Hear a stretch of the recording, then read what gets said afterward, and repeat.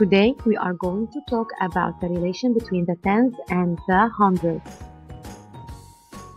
First, we are going to remember that 10 tens equals 100.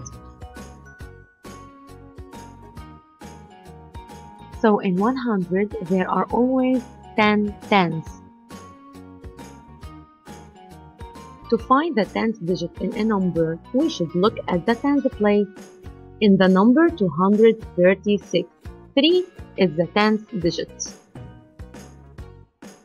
In the number 320, 2 is the 10th digit.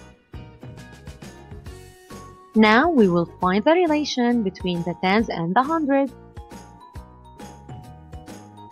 In 100, there are 10 tens. So, in 200, there are 20 tens. In 300, there are 30 tens. In 400, there are 40 tens, and so on.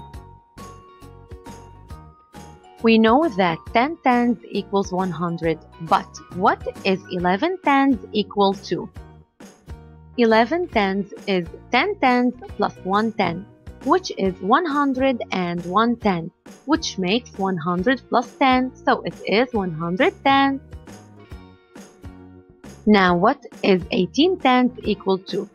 18 tens is 10 tens plus 8 tens, which is equal to 108 tens, which makes 100 plus 80, so it is equal to 180. Another example, 25 tens is 20 tens plus 5 tens, which is equal to 205 tens, which makes 200 plus 50, so it is equal to 250.